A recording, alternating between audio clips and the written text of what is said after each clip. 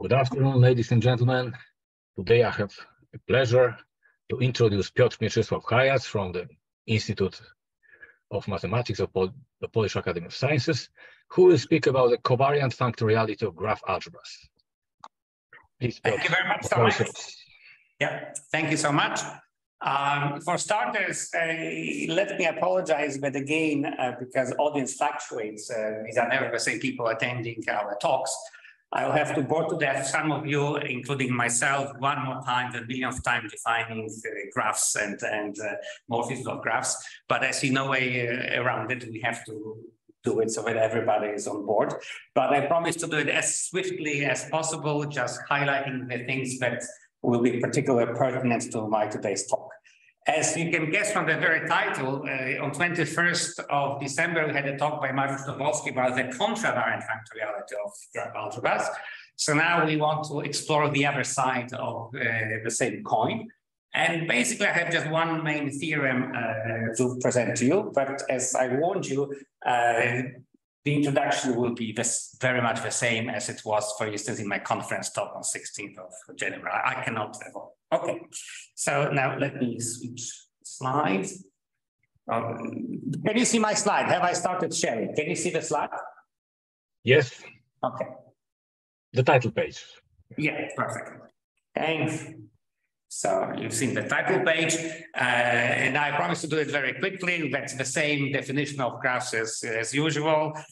We have directed edges, which means that we have source and target maps from the set of edges to the set of vertices. And now there is the obvious way of defining a path. So a path will be a sequence of edges such that the end of one edge is equal to the beginning of the next edge. And we view vertices as a path of length 0. So no surprises here. And now I know that it has been spoken about just a few days ago at the conference, but because my talk is about morphisms, let me now do it a little bit less quickly. So the first definition is the really standard definition of what is the category of directed graphs. For instance, there was a very nice paper by Stallings. He was teaching something in Berkeley, and then he published a paper in Invenciones. And he used this category of graph to prove some amazing things in the theory of three groups, if I remember correctly. So having this combinatorics of graphs at hand is very useful in other parts of mathematics, okay? But he used, this is what I remember vividly, he used this standard category of graphs. The most obvious one, where you basically can think about it, okay, like people did it this way. The standard homomorphism of graph is just a map from the space of finite paths of one graph into the space of finite paths of the other graph, but in such a way that it preserves the lengths of paths, okay? Which basically means that you map edges to edges, vertices to vertices, and then you know what you do with paths, because you chop paths into sequence of edges, and to each edge you assign another edge, so you obtain a path of the same length. Okay, and that's different only. Obviously, here you can this pair of homomorphisms induces a map from finite path to finite path that preserves the length. And of course, if you have a map from a finite path to finite path that preserves the length, it will give you such two maps between the set of vertices and the set of edges respectively. Okay, and what is important to us is you know that the source that these morphisms respect the beginnings and the ends of edges. Okay, that's why we are mapping paths into paths. Okay. But now we have to go beyond it, and I will show you a motivating example. I recall our old theorem with Tobolski and Kirvasitu. That's just too conservative. So we had to go beyond it, and we defined something which I baptized as a path homomorphism of graphs. And now it is again a map from finite paths of one graph to the finite paths of the other graph. Which satisfies these three conditions. You must map vertices to vertices. Here there is no leniency, that's strict. I mean, it cannot map a vertex into a positive length path. Of course, as before, this map has to respect the beginnings and the ends of path, okay? So I have some obvious commutative diagrams. Finally, it behaves like a homomorphism. So if you have two paths that can be composed into another path, so the end of P is equal to the beginning of Q. So PQ is a path. Then f of such a path is the same as f of P combined with f of Q, right? And because f preserves the ends and the beginnings, FP of Q is again a path. Okay. So you can think about it in the following way. If you think about the graph as a small category, if you think about vertices as objects and about paths as morphisms, then this f can be viewed as a functor, from one small category to another. That's just to remember what we are talking about. And at a certain moment, it is important. Maybe I should have deleted it because this is definitely important when you study the contravariant functoriality of graph algebras. Here, I guess we don't need this assumption of properness that some maps are finite to one. So yeah, you can ignore these things. Okay. Now, that's something which was not in my talk on Monday, 16th of January. Maybe I can shift it a little bit. Yes, so that you can see all my writing. Okay. What is a path algebra? This is a very standard construction. It's as common and popular as, say, the tensor algebra. And it has some universality in it. So many things that you constructed by dividing path algebras by proper aggregates. And in fact, Levitt path algebras, graph system algebras, you can think of appropriate quotients of path algebras. Okay, so this is a very good starting point. The definition which I adopt here is very simple. I take the space of all finite paths in my graph E, and I take all maps from set theoretical maps from the space into some ground field K, and I demand that these maps are finitely supported. Okay.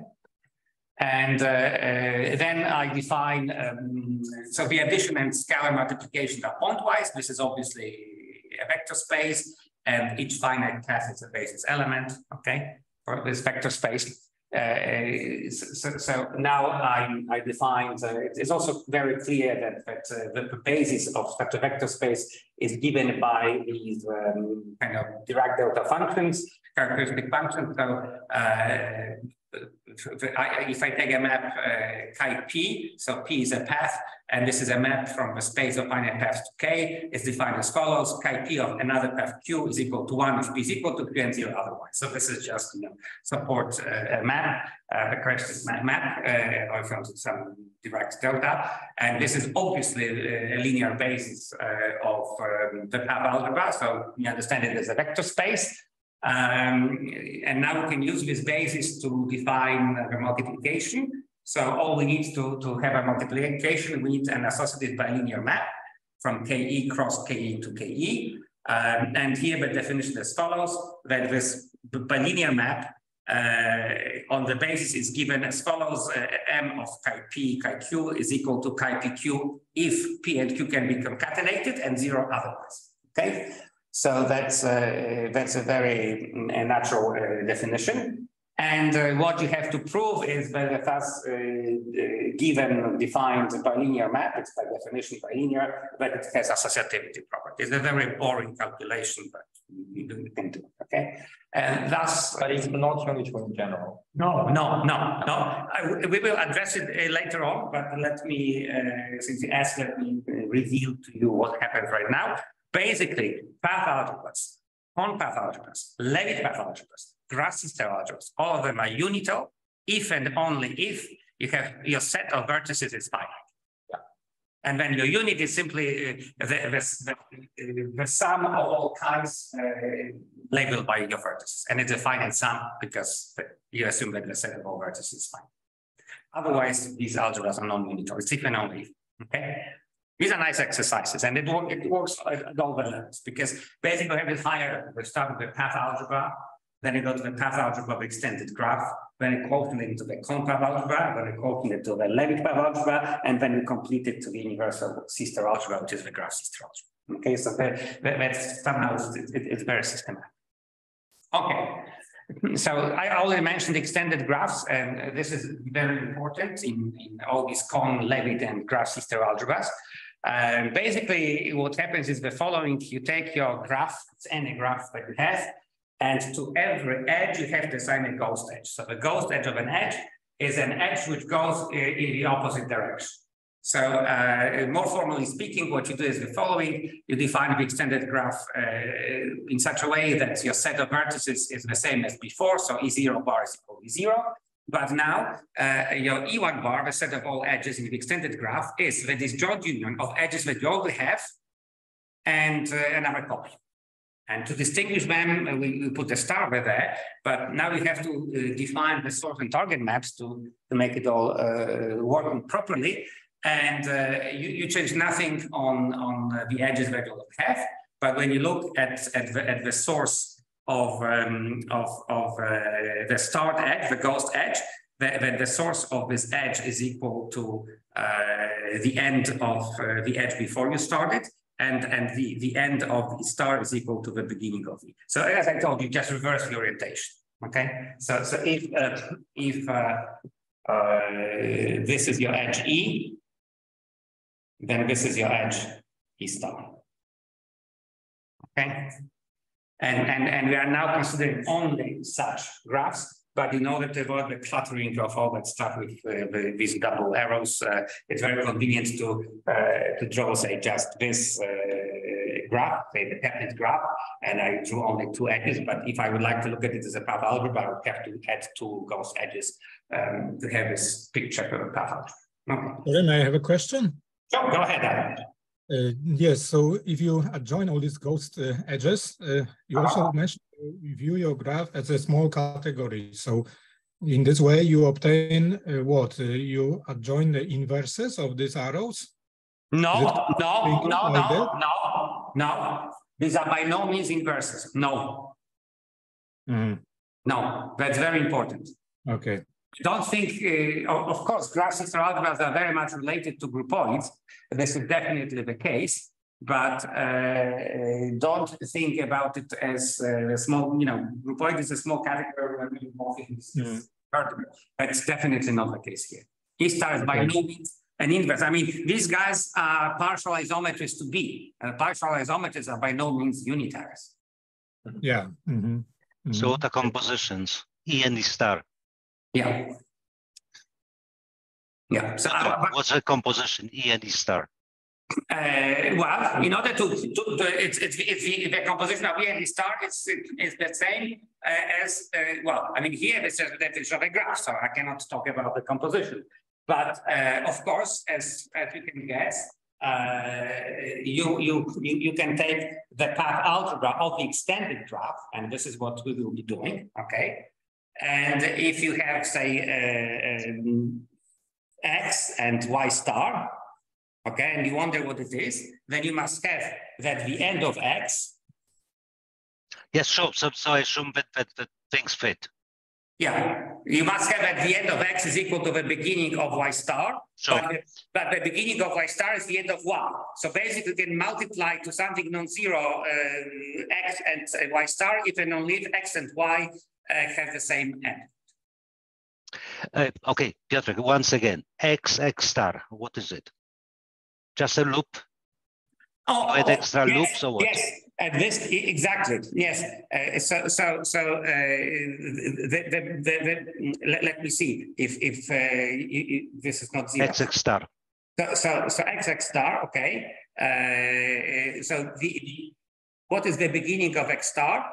The beginning of X star is the end of X, so the end of X is equal to X star. So this is non-zero. This is just a loop, exactly as you said. You go by X, and then you come back by X star. Exactly. So you add a loop to every edge. Yeah. Okay. Yeah, it has a loop at every edge, and in fact, of course, it also works the other way around. It's a loop just with different orientation. Because, sure. Because now the end of X star is the beginning of X, so they can be compatible. They have two loops going this way or the other way, but they're not. Yeah, but the loops at different points. So exactly. They start at different points. This is one. Yeah. In this path algebra, they are non-zero. They're elements of your basis. Okay. what elements of your basis? Well, every path gives you a basis element. Again, the algebra, yeah, sure. Yeah. Linear basis, yeah, sure. Yeah. Sure. That's by construction. Okay. So do you want this loop to have an idempotent quotient in some regions? Yes, later on we will quotient that. At this stage, it's free. Exactly. So what we will do later on, we will shrink loops x star x into idempotents. Yeah. But in order to shrink xx star loops, we will have to see all loops coming out of a given vertex. Okay, so that's much more complicated. But we will do some shrinking of these loops. That's provided by the Constrictor relations. Okay, but before we go there, okay, so that's first quotient. Okay, that's the first quotient. What is the conpath algebra? Well, this is the path algebra of the extended graph. So I'm taking the path algebra, but of the extended graph, okay? And I divide it by the ideal generated by these relations, okay? Right? So basically what I'm saying that if E and F are different, then chi E star times chi F is 0. And when E and F are the same, that's exactly what Richard was asking, what is say x star x. Well, then x star x is just the point at which x ends. So if we go back to this loop picture, I'm having this say E. No, I should use this one. so now the loop for E star E becomes an idempotent. Exactly. So E star E is equal just the end of E. So if you want the loop which goes like this, first I go back by E star. So I started here, and then I follow by E. Okay, so this loop is shrink to this beginning point. Okay, that's by this relation, right? Okay. But now we go one step further. We also quotient by the second Constrictor relation. So now that's the opposite order, right? Now we are talking E star instead of E star E. But for starters, we restrict our attention only to regular vertices. And regular vertex is, we say that the vertex is regular if and only if it's not a sink. So it means that it emits at least one edge. And it's not an infinite emitter. So it emits finitely many. So a regular vertex is a vertex which emits finitely many non-zero edges. That's it. This is a regular vertex. It's very important. And you can see why it is important, because when you look at this sum here, this sum is non-empty, finite non-empty. So that makes perfect sense. So now if you want to look at it at the picture, and say that we have two, for the sake of making it simple, say that I have just two edges here, okay? Coming from a given vertex. I have a regular vertex and say that it emits E and that it emits F.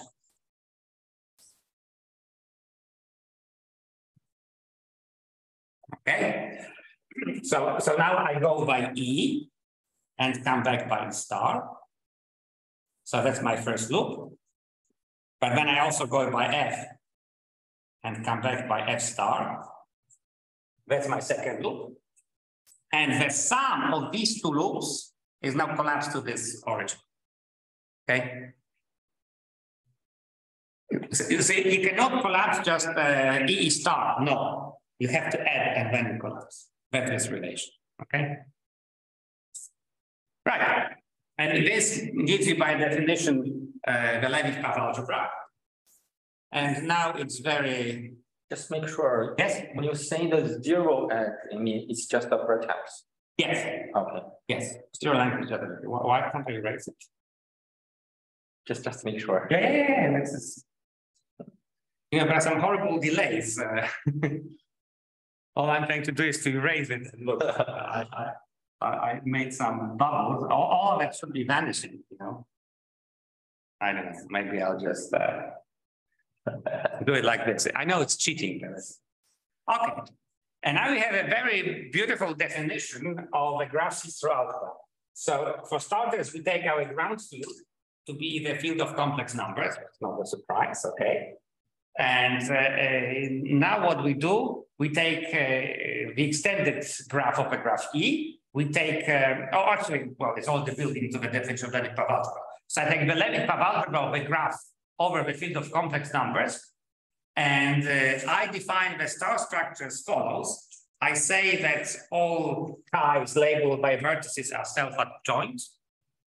And I say that there's one equation missing. I should get it. I say that chi E star is chi E star, as written here.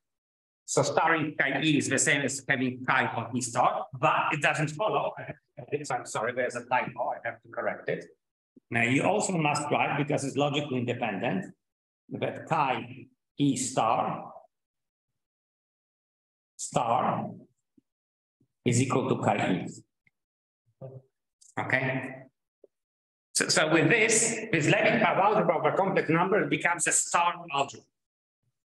And when you have a star algebra, you might try to take the universal enveloping C-star algebra.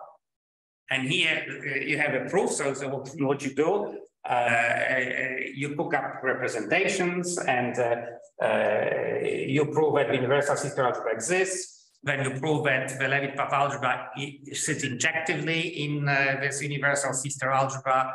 And this is a very nice situation because on one hand side, we have a representation which is faithful, and at the same time, the C-star algebra given by this faithful representation is exactly the universal C-star. Okay, so this is a very regular situation. And in my opinion, that's the cleanest definition of a graph C-star algebra you might have. I mean, for those of you who know the subject, that's not the way people typically define graph C-star algebras, because there is typically another condition which is added here, notably the condition that we have an infinite emitter. But for an infinite emitter, you have always, for any edge emitted, you have XX star, which is obviously a projection, but it's a sub-projection of this vertex projection at which X originates, okay? But you can prove in full generality for any graph whatsoever. So for any of you that attended my lecture course in CISA, I proved it with all the details that this condition is in fact tantamount to the condition that is only built into this coming from a path algebra.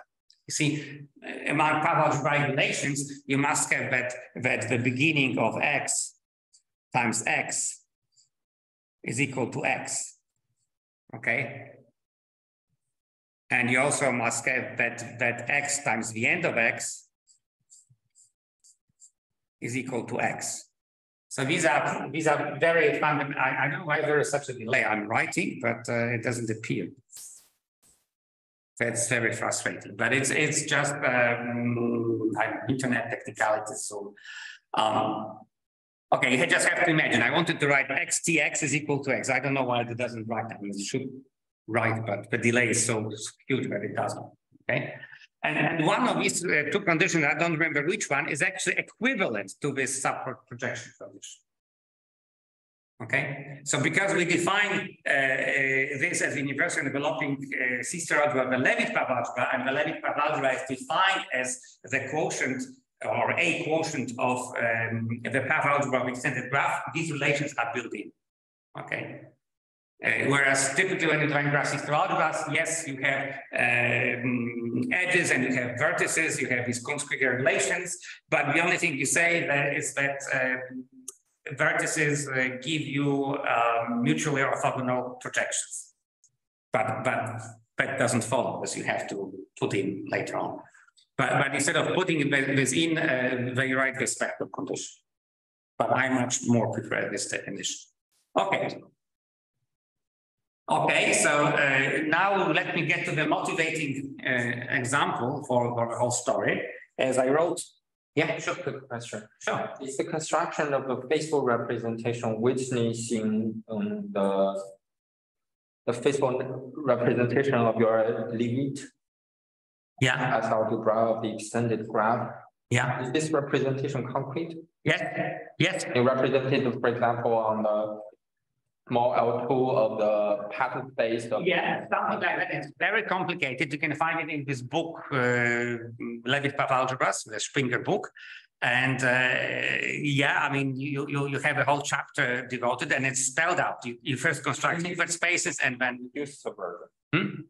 Does it make sense to talk about the reduced version? No, because here sort of is like Maxence reduced of the safe. Okay. Yeah, this is what I tried to point at the beginning. Yeah, it's just like, I don't know, some amenable group and the reduced sister algebra or the max sister algebras are the same. Yeah. So here, this is something very, very regular. When you have a Leavitt-Pav algebra, it's just a dense star subalgebra of the universal enveloping sister algebra. So it exists. And this dense thing, the Leavitt sits injected there. There's nothing you have to quotient. Okay. Yeah. So, and the norm that you have in this faithful representation for the Leavitt is equal to the universal norm. Algebraic generates is already universal. Yeah, exactly. Always the case. It's always the case. So absolutely any graph. But of course, as you can imagine, the construction of the Hilbert space, proving all that stuff, this is like 20 pages, right, in the book. But this is completely standard. Okay. And right, so I just answered the question. So now let me remind you this motivating example. I really hope I can write it. Okay, let me try. So the graph sister algebra over here, that's just the minimal unitization of compact operators. I'm writing, but it doesn't appear. This is very frustrating. I guess I didn't foresee about this one. Okay, it will be, but this vanishes too fast. I don't know why this writing property doesn't work. I mean, I can see that it reacts. Okay, now.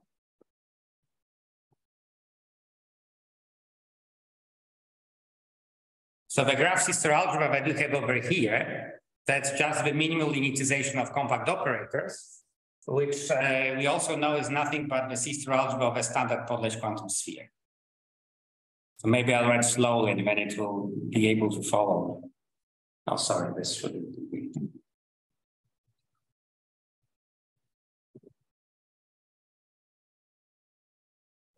You see, our technical problem is that our super duper digital whiteboard is hooked up to a very lousy computer. The computer is a very small processor. So I wouldn't blame internet here or even Zoom, although it's very convenient to blame everything on Zoom. Okay. So that's the sister algebra over here, right? And now, well, obviously, when you have just one vertex, the sister algebra is just complex numbers. It doesn't come as a surprise. Well, for those of you versed in graph sister algebras, you know that that's the Teplitz graph. So here we'll have the Teplitz algebra. And if your graph is just one loop, then its graph sister algebra is just continuous functions on the small.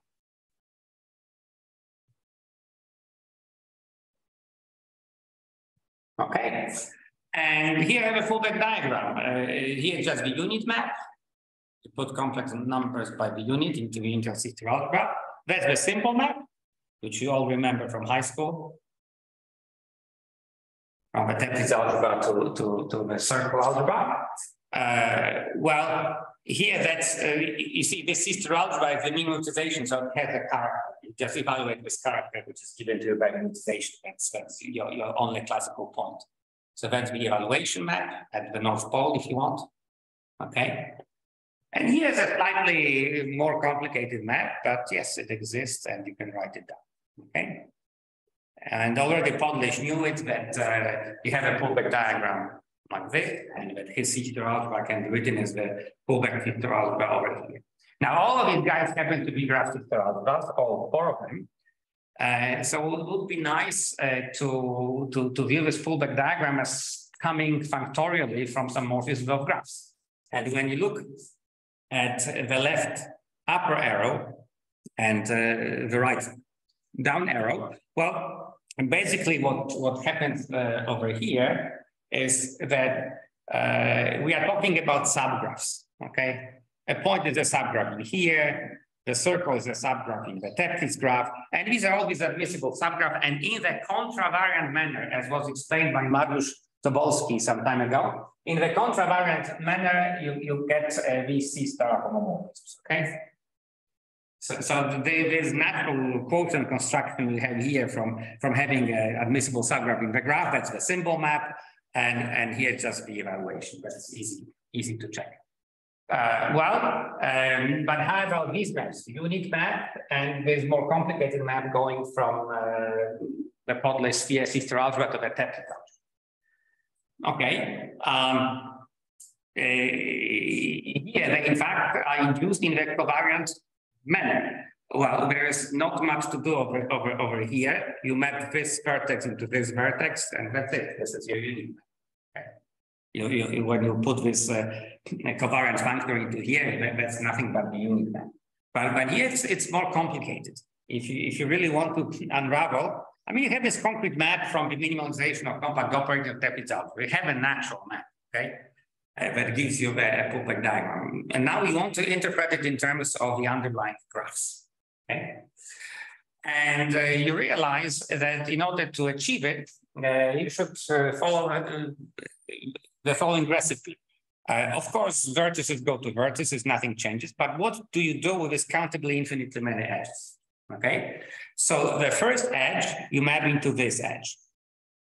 The second edge, you map into the path, which is going around the circle and going out. That's the second edge. The third edge, you map into going twice around the circle and then going out, and so on and so forth.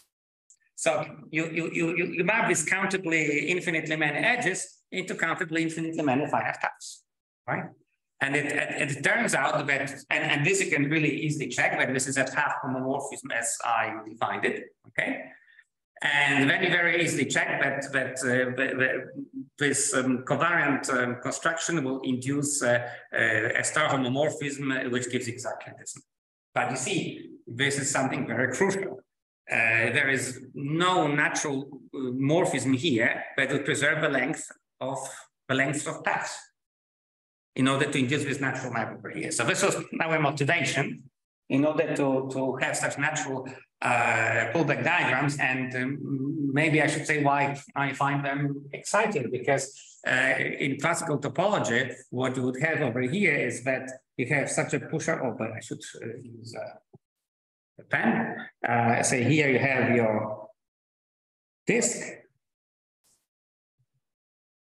Here you have a boundary circle included in your disk. Here you have a point, and here you have a sphere, just the two spheres. Okay. So basically, and say you take this point as the north pole, okay?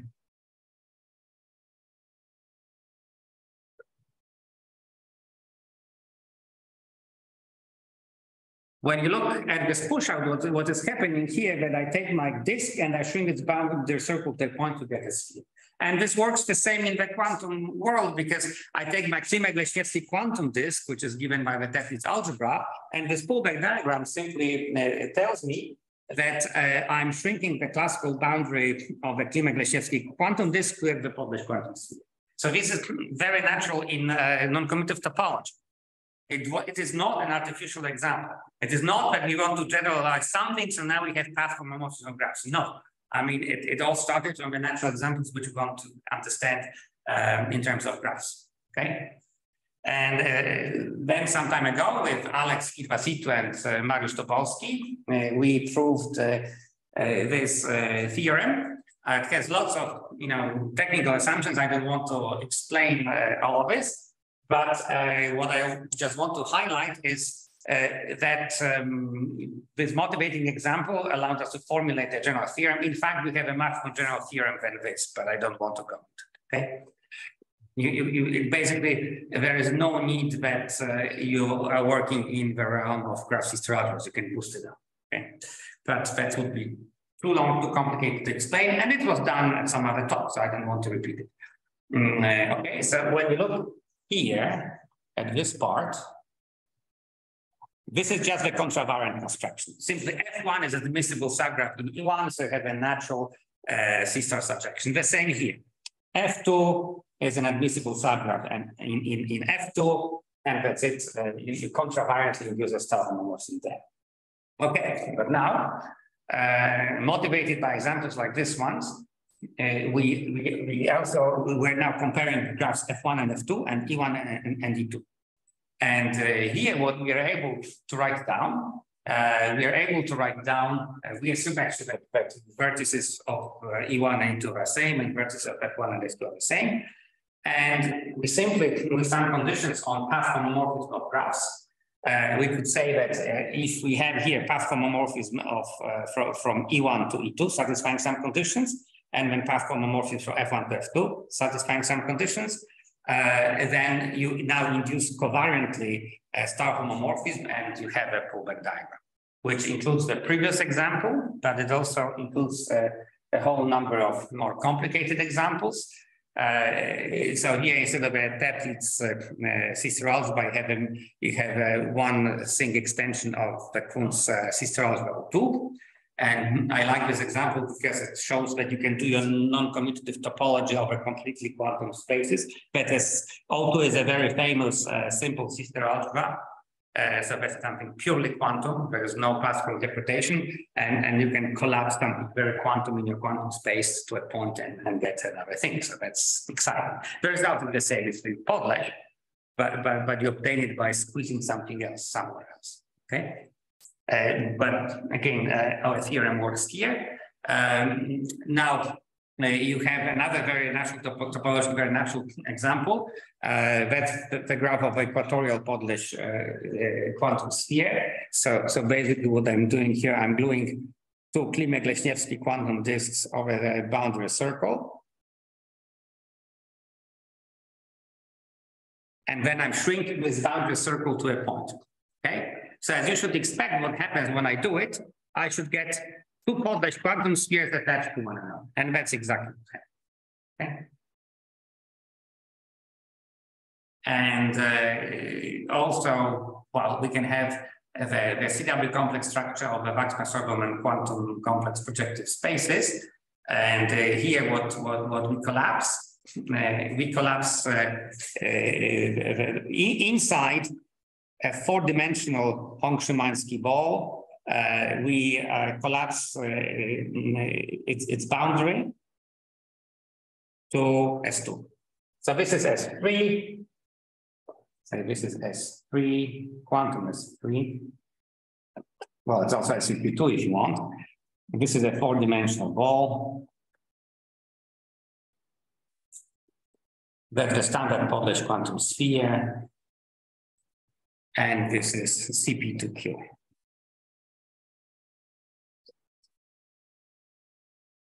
Okay, so what happens here is that when I take the boundary 3 sphere in the 4 ball, I squeeze it into the 2 sphere. That's just the standard Hopf vibration thing. And this way I obtain CP2. CP1 that gives me CW complex structure. And of course, I can do it non-dimensionally, just for the sake of drawing a nice picture. I took n equal to 2, but you can do it for n, right? And again, that this is a pullback diagram follows from our theorem.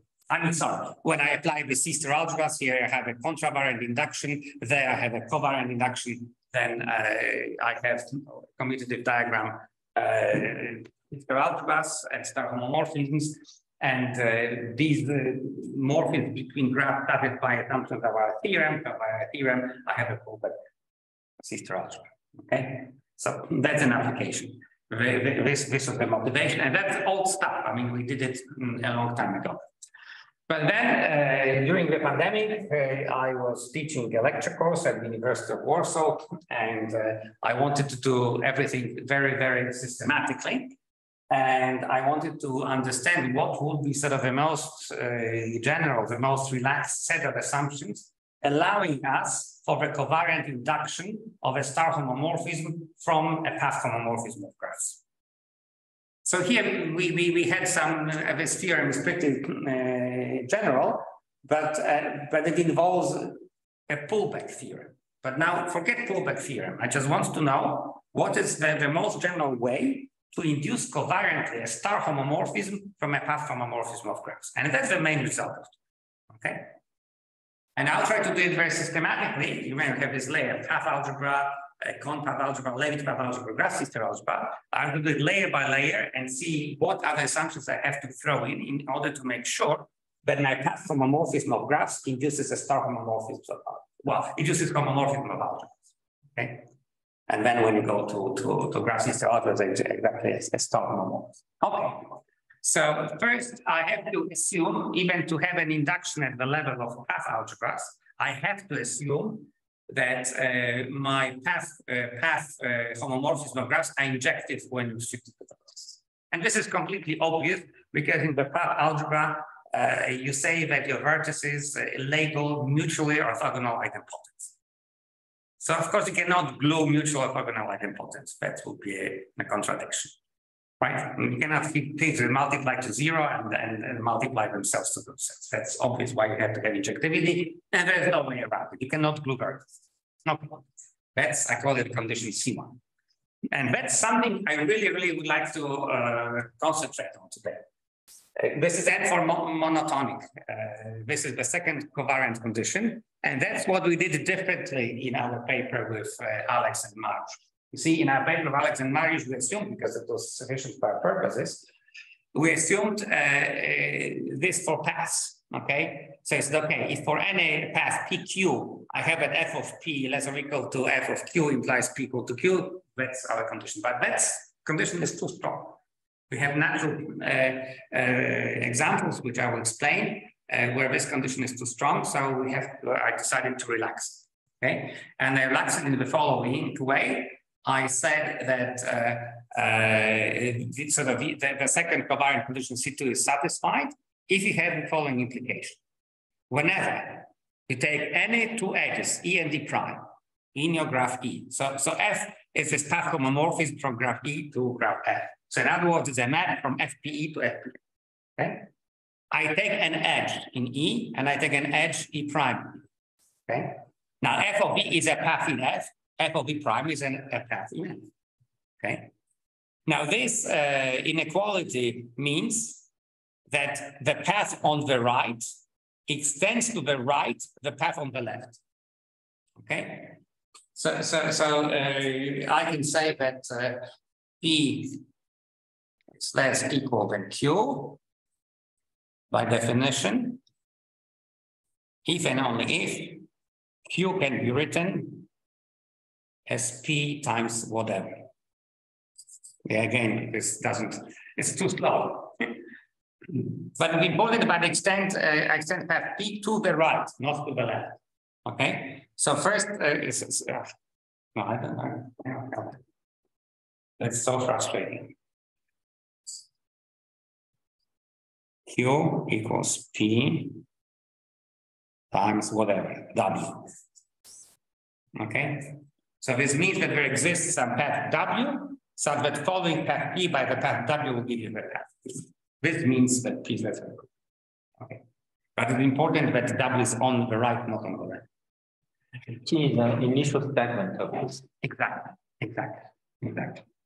So whenever you have that f of E prime, the path of E prime extends the path of E, then sorry, but in fact these two paths are equal because these two edges are equal. Okay, that's a very important assumption, and this assumption is cooked up, as I will show you. This assumption is cooked up exactly to ensure that the first conspicuous relations, the conspicuous relations defining the contour algebra are satisfied. Okay. Now let's try to erase it.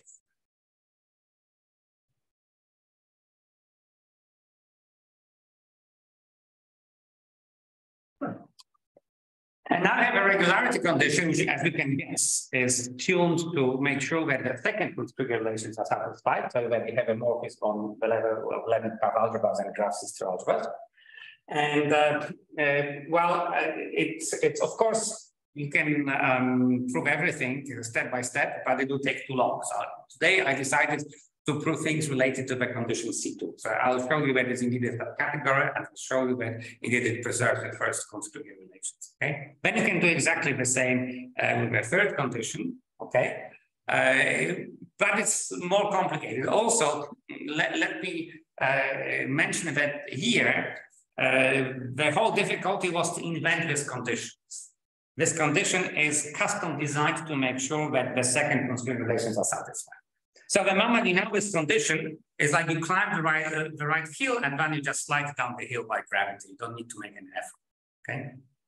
Of course, you still have to be careful with steering. You can fall down. Formally speaking, to write this proof is quite complicated, but there is no idea in it. The idea is to have this condition. Once you have this condition, then proving that it has the right properties is sort of algorithmic. It's just sliding down the hill. Okay? And I was explaining it at my conference talk, but maybe it's worthwhile just to very, very briefly say it again. The basic idea is as follows. Let's say if in your graph E at the regular vertex, this condition concerns only regular vertices, okay? You have two edges. Then you need not map it as you have it in the old category, the standard category. You need not map it to again two edges, okay? Because here you have regular vertex V. Here you have your vertex f of v, is again regular, of course. And now in the standard definition of the category of graphs, in order for things to make sense, to have path homomorphisms that preserve the length of graphs, that's basically the only thing that would be allowed. If you have n edges emitted at regular vertex v, then you must have n edges emitted at the regular vertex f of v. Okay, let me make it 3 to make it easier to draw. So say that I have 3 vertices. So what I'm saying is that I don't have to draw the third edge. I might also say that I take one of these 2 edges and say that at the end point of one of these 2 edges is also a regular vertex which emits exactly 2 other edges. So then I map these 3 edges into these 3 finite paths. Okay. The only assumption is that whenever you start something from your regular vertex, you start some edges, you must take all edges into the picture. And you can immediately see, I mean, I'm not saying it's a proof, but it's the gist of the proof, all right, that the second configurations are satisfied. Because imagine that you have a sum, say PP star of all these paths. Well, first you'll look at these 2 paths, then you'll have a common part which you can pull out, and you'll basically have this guy times this guy star, then the second guy times the second guy star. They will add up to this vertex, okay? And then you'll have this guy star plus this guy star, which will add up to this vertex, and that's exactly all you need, okay? So it's the very nature of the second constructive relations that you must have such a construction. So the only difficulty was to formulate it like this. The proof is obvious. But when it comes to the C2, I'm not saying that it uses some ultra smart fix, but it requires a proof. And I have like 4 slides proving things related to C2. Right? All right. So now, once we have these 3 covariant conditions satisfied, we can claim that there are some morphisms covariantly induced. So if the only condition that is satisfied is this first covariant condition, the injectivity condition, then as I said, then such a path homomorphism of graph induces exactly in the way spelled out over here. So you see that formula is exactly what gives you this covariant induction. This defines a homomorphism of path options.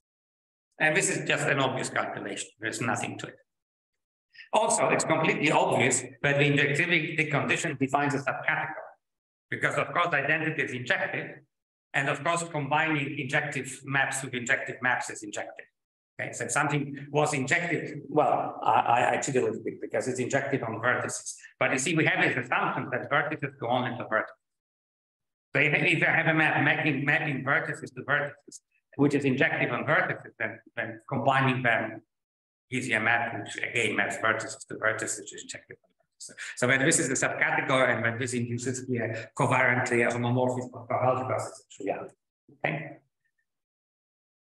Now it's much more fun, and that's exactly what we are going to do as a proof. And now when you have these two conditions satisfied, so both C1 and C2, so not only are you injective on vertices, but you also have this M condition satisfied, this implication condition satisfied. Then first you can prove that this second condition determines the subcategory in IPG. Yeah, you can do it, but it requires a proof as well. Yes.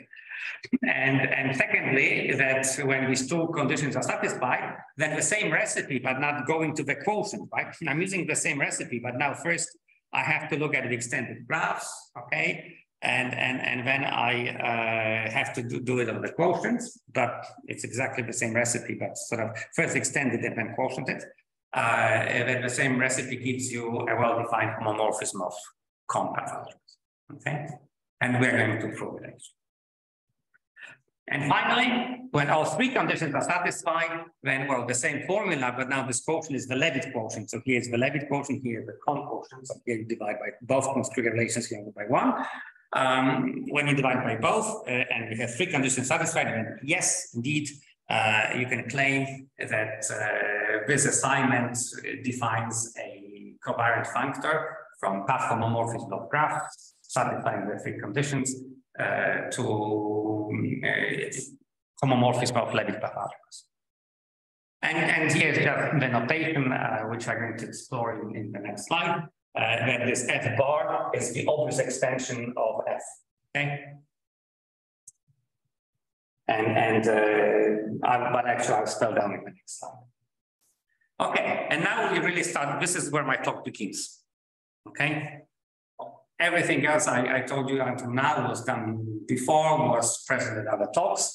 My talk really begins right now, and I have less than 40 minutes to do it. But okay, let's speed it up a little bit. This is the take home, that's beyond the result. This is the take home result, that's the main result. So I take the directed graph together with path homomorphism satisfying the three covariant conditions. And first I prove that they form a subcategory in the category of graphs that all path homomorphism. Okay, we call this subcategory RMIPG, so regular monotonic injective path homomorphism for the graphs. Okay. Moreover, when I look at these assignments, which are all this spelled out, okay, I first, well, to every graph I assign its graph sister algebra. Okay. Secondly, to every such a morphism of graphs, I take the morphism in this category. Okay, I have the same recipe as for Levitt path algebras. I know that it's an abuse of notation, but every homomorphism between Levitt path algebras induces automatically star homomorphism between the universal graph sister algebras because of the universality. Okay, so the main claim is that these assignments really define a covariant functor into the category of sister algebras and star homomorphisms. And now I'm answering again your question about unitarity. Okay, if you now assume, but you have to assume a little bit more. The strong assumption you make is that now you are not only injective on vertices, you are bijective on vertices. So now, because your graphs have only finitely many vertices, this is a bijection between two finite sets. Completely, that's exactly what you mean. Okay. So now, basically, yeah, I mean, you not only further restrict the morphism because injectivity turns out to be bijectivity, but you also restrict your graphs, the graphs which can finitely. But then it's exactly as you want. When you do such a restriction, then you restrict here this functor to a functor which goes from the subcategory, this RMPBG, and that's easy to check that it's subcategory, because again, bijections composed of bijections. You can then check that this covariant induction gives you actually a unital star homomorphism between sister algebras. Okay. So that's the main result. This is as general as I could get. And let's do the proof. Does the invariant conditions imply homomorphism is always proper? Okay, on the graphs. Yeah. Let's go back to his conditions. Well, wait, one more slide.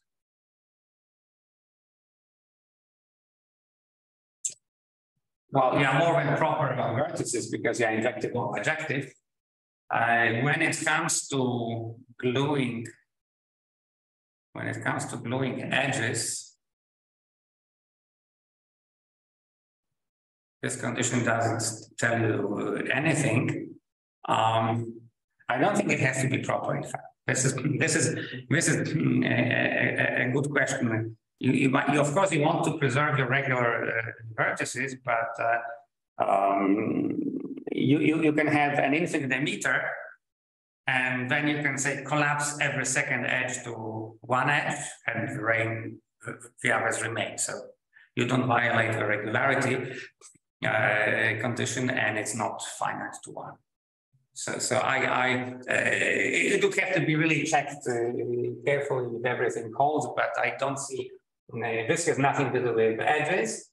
Well, this has to do with edges, but it's about extensions of paths. So for instance, I might have no paths except for length one. Okay, so maybe this would be a good example. I have, say, an infinite emitter.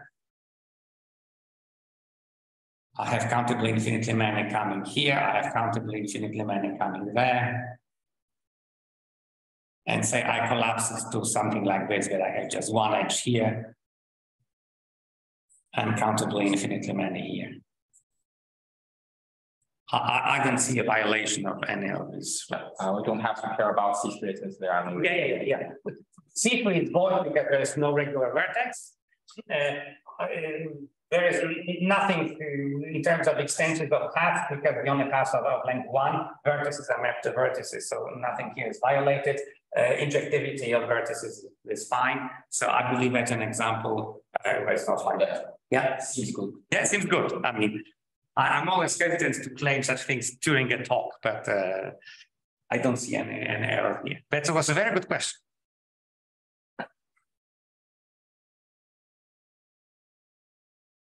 Okay, so we go into the proof and we'll do it systematically. So for starters, directed graph together with path homomorphic are injective. When restricted to the set of vertices, they clearly form a category. Our dimension, that's trivial. We know this category by G, and then again, it's very easy to check that F star gives you a covariant function from IPG to the category of algebras. It's path algebra construct. It's trivial. There's nothing it's just a trivial exercise. Okay. But now, when we go to the extended graph, well, this lemma is again trivial, but I thought of spelling it out because that's an essential thing. That's a step you cannot overlook. You have this construction of extended graphs, and I find it nice to put it in the categorical terms. So I take my category of graphs, and I take this construction of extended graphs, and I claim that this construction is factorial. That's it. Okay. And now that's this obvious. You remember some time ago I wrote that F bar is the obvious extension of F to the extended graph. Well, it is really obvious because F bar on vertices is the same as F. F bar on the usual edges is the same as F, and F bar on the ghost edge is the ghost edge of F of this edge. So F bar of E star is by definition F of E star. Of course, these are star homomorphisms to B, so that's how you define them. Okay. And then when you go to paths, you have a path in your extended graph. So some of these edges can be actual ghost edges. There's nothing wrong with it. But then you know what to do with an edge, ghost or not. And because still you can check that F because F preserves the endpoint and the start point, so does F bar. This can be immediately checked. Okay, and this way you define a path homomorphism between the extended graphs. Okay, and I claim this is very easy to verify that this assignment, which takes a graph of extended graph and which takes a morphism path homomorphism of graphs into this extended path homomorphism of graphs, where it yields a covariant functor to the category. This is an endofunctor of the category of graphs and path homomorphism of graphs. Okay, and furthermore, if you restrict this endofunctor you can restrict this endofunctor to the subcategory of IPG, because again, it's always that if F is injective on vertices, then so is F bar. I mean, they are the same on vertices. Okay, they have an endofactor of PG, which restricts an endofactor of IPG. So this is already cool, because now I know that whenever I have an IPG morphisms from E to F, this induces an algebra homomorphism from the path algebra of the extended graph to the path algebra of the extended graph. You have such a functor by combining this obvious observation and this lemma. I mean, this lemma is also easy to prove. It's not okay. And now finally something a little bit fun in the remaining half an hour. First, I want to prove that indeed restricting the category IPG by the second covariant condition C2 gives me a subcategory. Okay, so one of the things I have to check, with the composition of continuous function, the continuous function, I have to check that if I assume now that both F and G satisfy C2, okay, then F composed with G also satisfies C2. And I want to prove it because the proof is actually, well, I mean, everything here is easy, but at least it's not real. Okay, so I assume that F and G satisfy C2, and of course I also assume that G composed with F is extended that G of F of E is extended by G of F of E prime. And now what we want to prove is that E is equal to E prime. Okay, this is what we want to prove. Okay, and now we have to consider like three special cases. Well, first special case, we have to consider is what happens if E is F of E is a vertex. It can happen.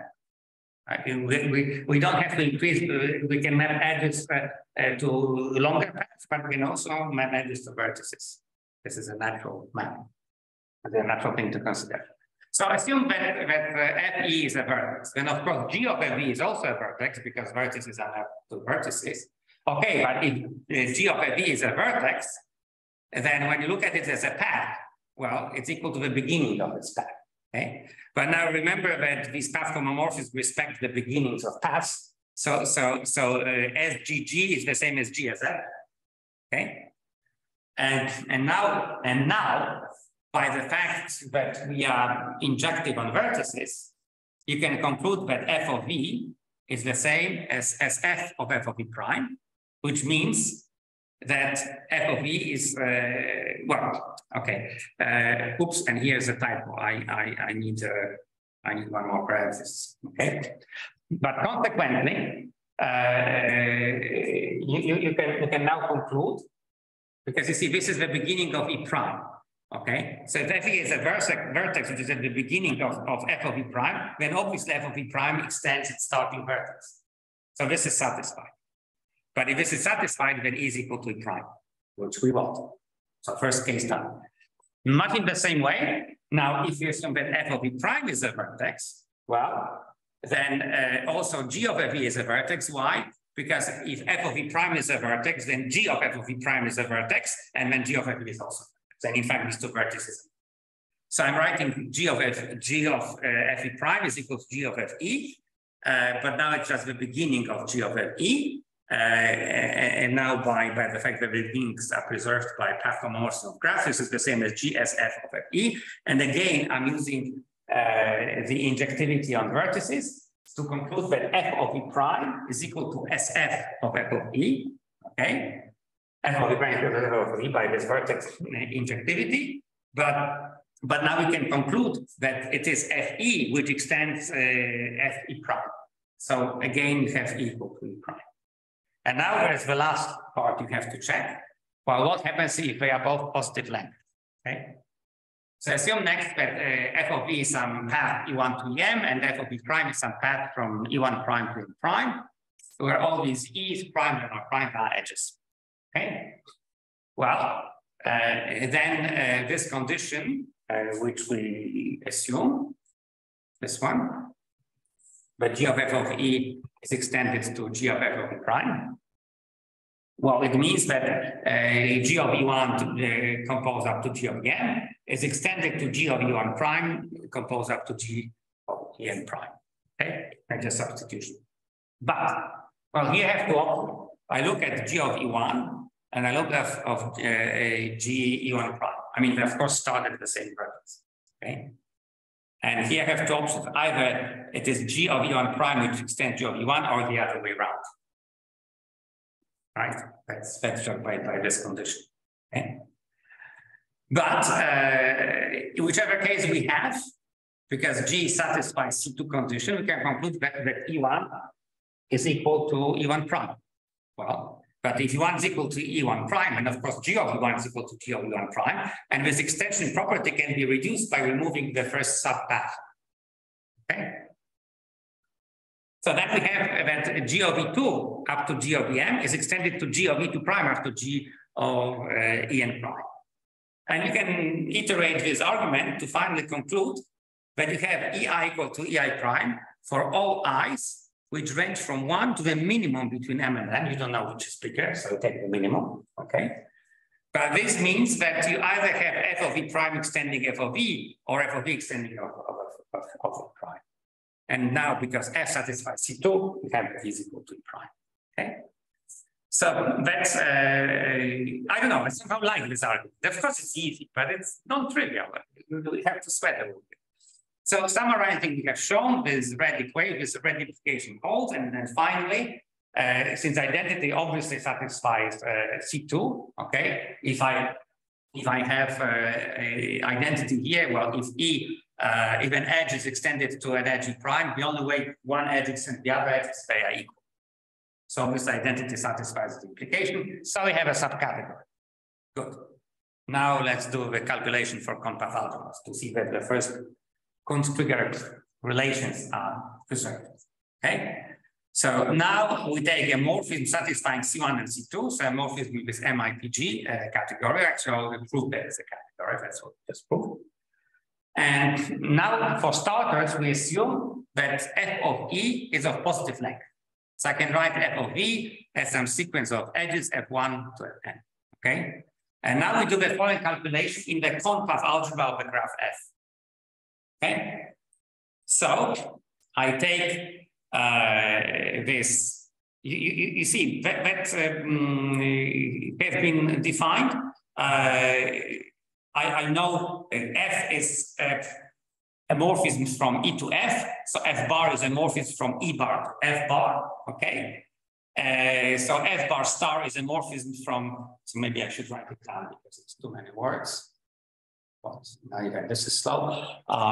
So maybe it's worth reminding you that when I write F bar star, okay, this is now an algebra homomorphism going from the path algebra of the extended graph E bar. That's so the only choice on the algebraic level. Right? Yeah. Let me spell it out so you know the domains and counting domains. I'm so sorry that it's so slow. To K of F bar. So I already know that it's a covariant functor. Okay. So writing all of this makes sense, and take the quotient in the compact algebra, right? And I calculate. Well, so for starters, by the very definition, you know that F bar star of chi star, well, what do? First, I multiplied in the path algebra. So in the path algebra, chi star chi E is just, I'm skipping a step. Chi star chi E is chi E star E. Okay. Then by definition of this functor, it will be chi of F bar of E star E. All right. And now, of course, that calculation is done inside the square bracket. You don't need to be in the compact algebra to do it. Okay. Now the next step, well, you remember what is F bar of E star E? That's exactly F of E star times Fe. chi of f star fe star fe is chi of fe star times chi of fe. And now, of course, you can put these square brackets outside because the quotient multiplication is just the quotient multiplication. So the equivalence class of these guys multiplying the path algebra is multiplication of the equivalence classes of these elements. And now you spell out exactly what these guys are. So you have this f of e written down here in terms of these edges. We assume this to be of positive length. Okay. And this will come down to that formula. Okay. Basically, everything cancels pairs by pair from inside the chain. Exactly. Yeah. So when you look over here, right? And now this is important that I'm writing it in conpath algebra because these loops that we discussed, these loops in path algebra do not collapse, but they do collapse in conpath algebra. So this is exactly shrinking the loops we discussed earlier to a vertex. Okay. And of course, when I shrink it to a vertex, which vertex this is the endpoint of this is the endpoint of f of 1, but the endpoint of f of 1 is the beginning of f2. So this is absorbed by the path algebra relation. Okay, so this just vanishes. Yeah, it multiplies itself out. You see, it multiplies itself out to this chi tf of f1, but t of f of f1 is the beginning of f2. So by path algebraic relation, this just vanishes. And I'm left with one item less. F1 is now gone. And I repeat it all the way until I end it with chi of TF of Fn, right? By trivial induction. But then, of course, this is exactly the same as having F bar star applied to chi of TE of E, right? Because first, what do we have? Maybe I should spell it out. So, well, I will have here, if I want to compute what I have, I will have here chi of what? Of F bar applied to TE of E.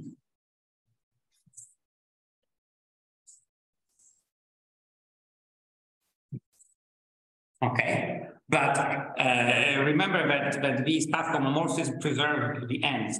So F bar of T of E is the same as TF of F bar of E, but F bar of E is just F of E, and F of E is this path, and at the end of this path is just the end of Fn. And that's exactly what is written here. Okay. So you have this equality, and please observe that if in case Fe is a vertex, the above calculation is simply trivial. I mean, that's you immediately have that E star is equal to E and chi E is equal to chi E. So basically, you end up with here it's just F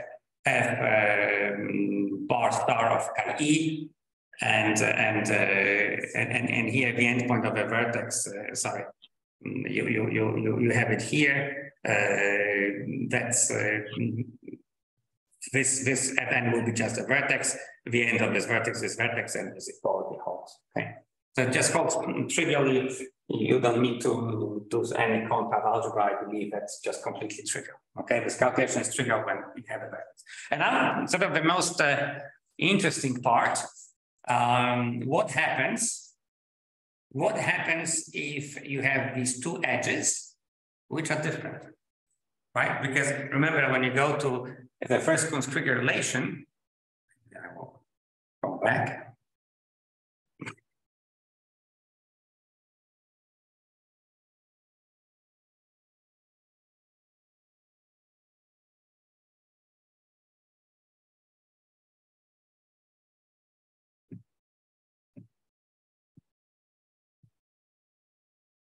Okay. Here it is.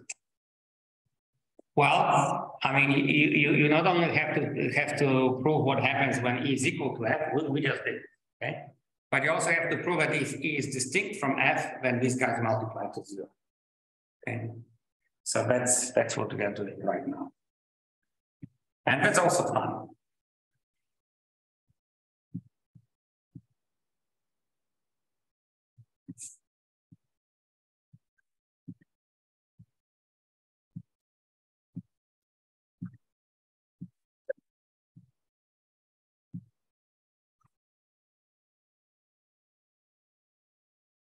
Yes, okay.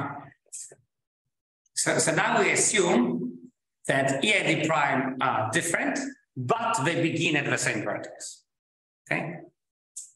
So then by C2, we know that neither f of E prime extends f of E, nor f of E extends f of E prime. Okay, because if they did, this edges would have to be equal. Okay. Now I also claim that neither Fe nor Fe prime can be vertex. Let's see why. So indeed, suppose that Fe is a vertex. Well, if Fe is a vertex, then f of E is equal to its beginning. But now, because the beginnings are preserved, SF of F is the same as F of SE. Okay, but SE of E is the same as SE of E prime. And now f of SE of E prime is the same as SF of F of E prime. Okay. So what we just proved is that FE is the starting vertex of F of E prime. So FE prime extends FE, which is a contradiction. Okay. So and the path FE prime cannot be a vertex by a completely symmetric argument. Doesn't make sense to repeat it. It's exactly the same story. All right. So now we know that Fe and Fe prime cannot be vertices. All right. So consequently, they are paths of positive length, and we write f of E as the path made out of edges f1 to fn, and Fe prime as the path made from the edges f1 prime to fn prime, f prime n prime. Okay.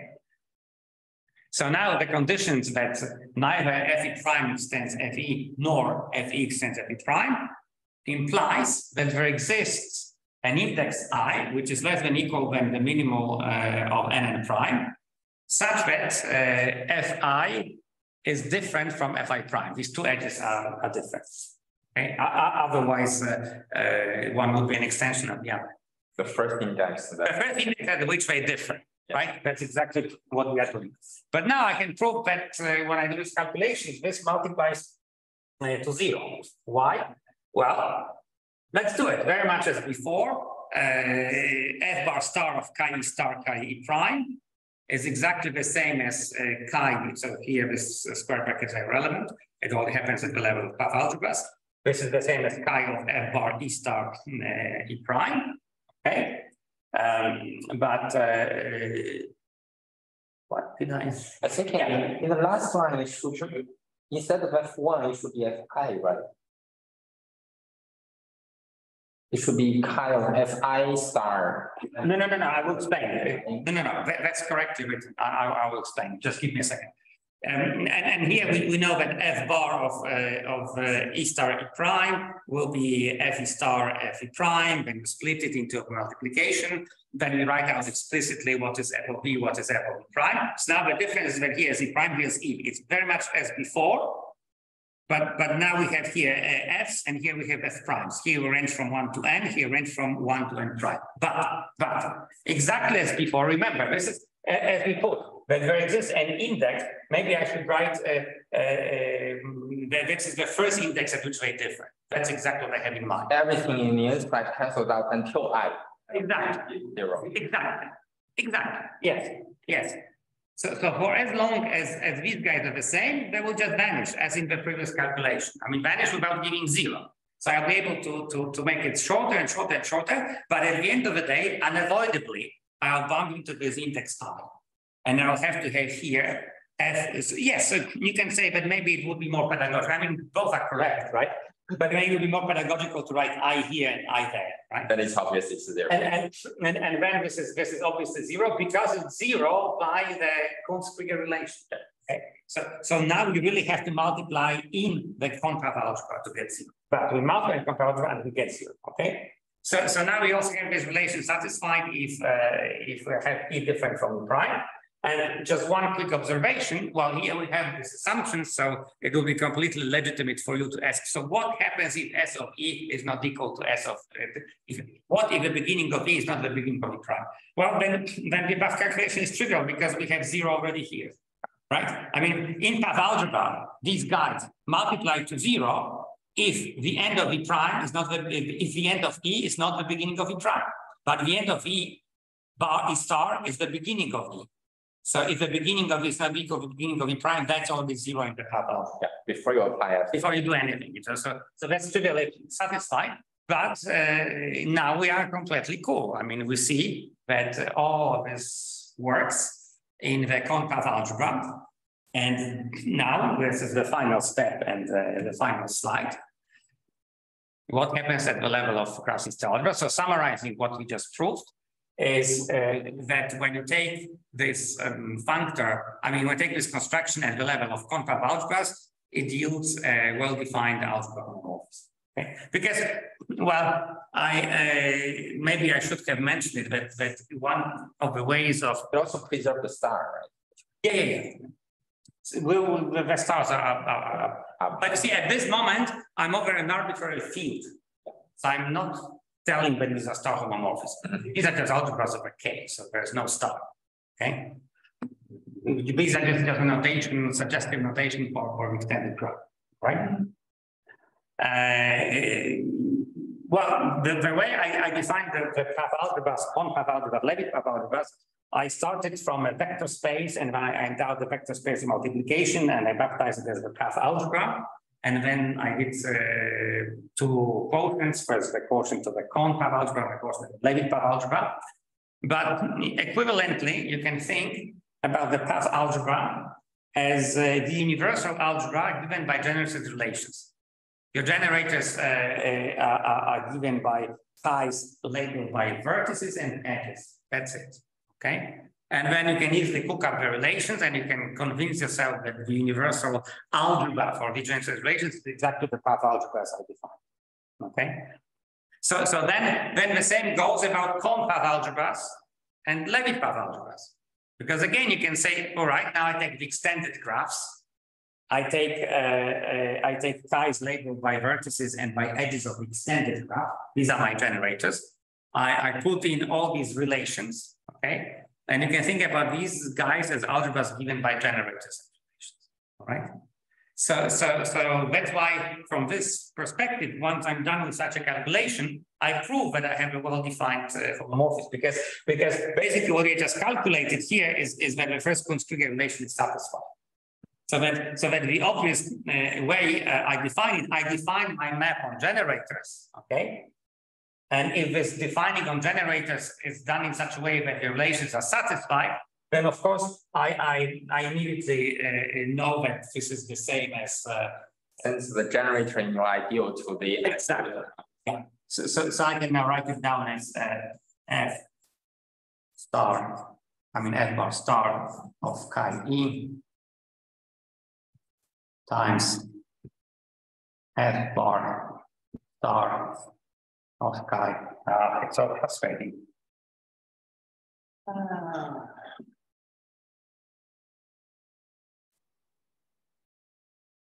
Of E prime.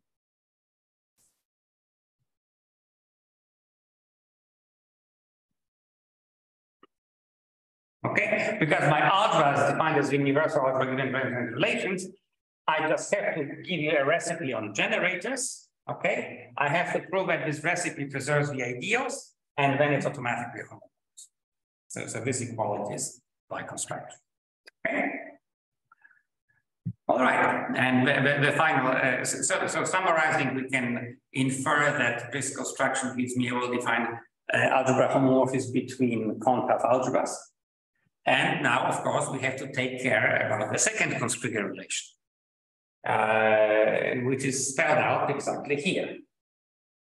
All right. At the regular vertex, you must have this satisfied. This is why you need the third covariant. Exactly.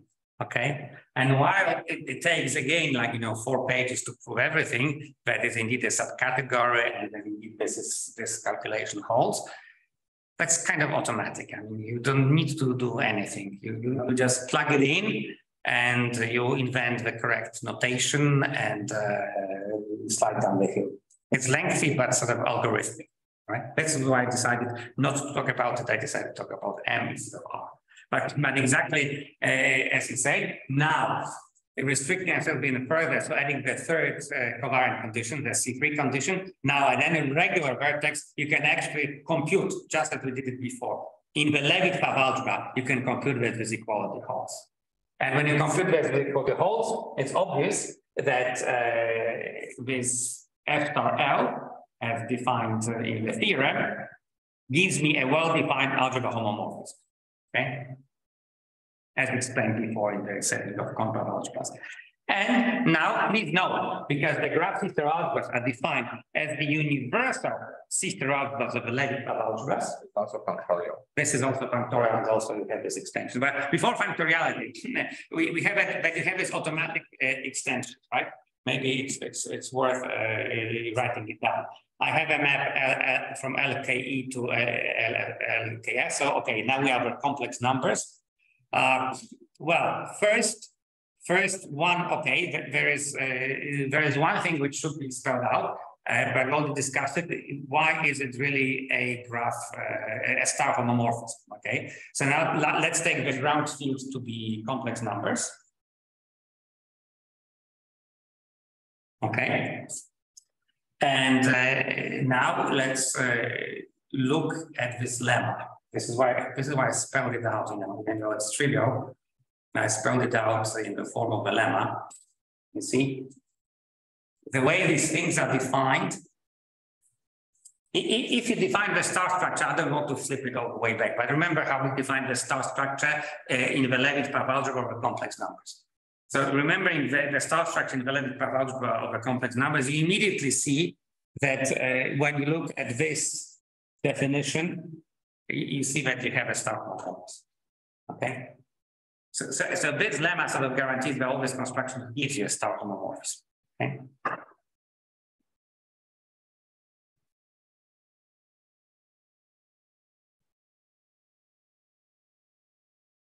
Oops.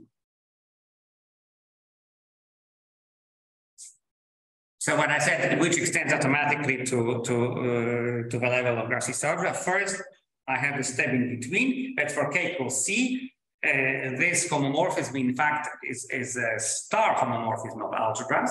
Okay, and now I have a star homomorphism of algebras. So I let me write here L C for complex numbers of E going to L C of F. This should be C. Okay, that's a star subalgebra in here, which is dense. That's a star subalgebra in here, which is dense. So I can go from LCE to LCF and then include it in C star of F. But because that's the universal sister algebra of this algebra, this will be continuous, so this will extend to the completion. So it's automatic that the star homomorphism here, and this is a star homomorphism there. Okay? And functoriality is really obvious because, this is what you want to have, is that you have F composed G, and then star and L it, that this is S star L composed with G and star, but it follows immediately from this functoriality equation over here, right? And this at the level of extended graphs. Remember, we already concluded it that we have a covariant functor going from graphs with injective with path homomorphism that are injective on vertices to path algebras of the extended graphs. We already discussed earlier that it's clearly and trivially a functor. So this is satisfied, and then when you just decorate with L, it means that you put it into the quotient, right? So if this is preserved before you go into the quotient, it will be preserved after you go. So functoriality, it's obvious. And again, coming back to your question at the very end, the unitality claim follows immediately from the fact that you can prove that a nice exercise is not completely obvious. But one is just the sum over all vertices of Probably the largest projection. exactly, yes. You add all vertex projections, and that you can prove that it's the unit of your sister algebra. Okay, and it's completely obvious that when you assume that you are bijective on vertices, okay, you apply some f to it. You apply some f to it, you go inside, well, so now you'll have a sum, but over vertices at 0, but it's a bijection, so nothing will be lost. And then you'll add up chi f of these, but f of d will be all vertices in your graph. And this will again be 1, but this time in the sister of f. So unitality is preserved, okay? And I think that this ends my talk. I really thank you for your patience. I just want to go back to this main theorem because I want you somehow to remember it. This is the take-home thing. In a very systematic manner, we construct this category R, M, I, P, G, and we prove that we have a covariant functor from this category into the category of sister algebras. Okay. And this is way more general than what we used in the previous setting, like for instance with Tobolsky and Masito. And maybe let me end, this is a remark I should have made earlier, but let me do it right now. I'm talking about, I want to explain why I'm so attached to the C2 condition. Okay, you see, consider the following situation, and this is a completely legitimate situation. I have one graph, which is just one loop. And I have another graph, which is just one vertex. So basically what I'm doing, I'm mapping this vertex V to this vertex W, and I'm mapping this edge E on all paths. You know, I'm mapping to this vertex W. So I'm simply collapsing this graph to this, okay? But you can look at what it is. That's the sister algebra of functions on a circle. And you simply take the evaluation map at 1, that's the unit circle on the complex plane. So 1 is on the circle. And that's the evaluation at 1, which goes to complex numbers. I mean, this is a perfectly well-defined start point. Okay, that says evaluation map. And it's given exactly by this, by the covariant induction from this morphismal graphs. Okay, so I'm sending a loop into a vertex, okay? And you can see that as long as I'm talking here edges, I'm done. That's okay. This is satisfied. But imagine that I put paths in here instead of, as we did it with Tobolsky and Kilbasito. And then here it's violated because obviously you have that well, W extends W. Okay, so you obviously have and you can write this W as F of E, and you can write this W as F of D. So by this condition, again it stopped writing.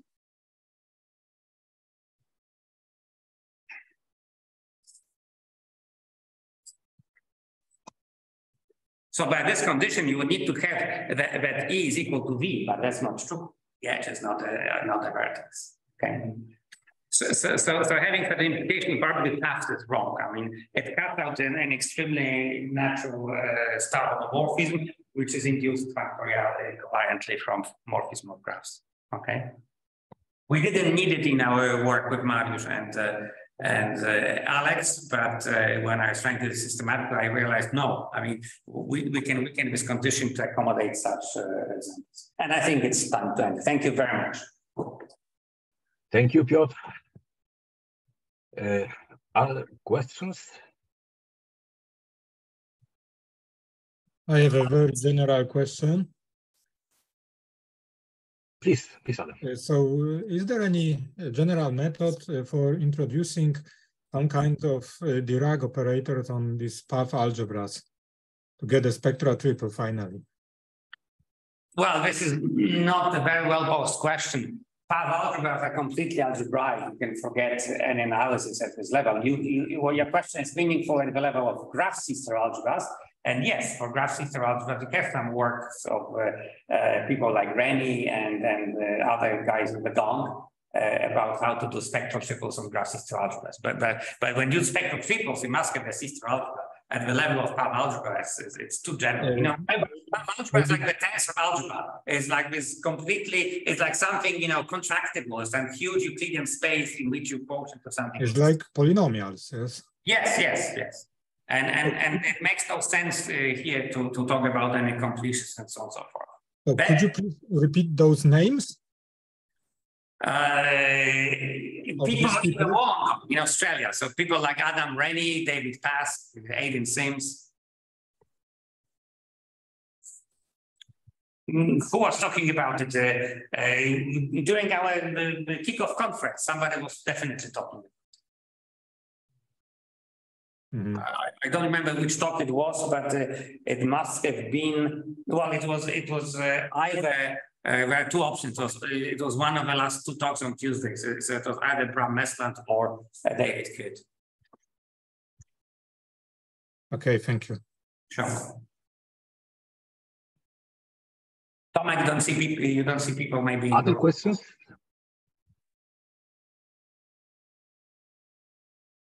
If there are no other questions, may I ask a question? Yeah. If you have two graphs and you have a map which is finite to one. Which is what? Finite to one. Finite to one, proper. Yes. Okay. And then you have maps which are of finite support.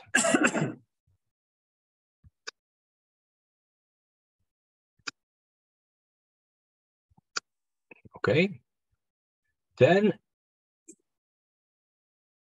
the pullback of this maps from to C.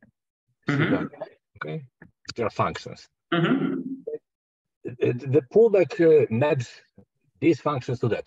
You have an identification of these with finite linear combinations of E identifying,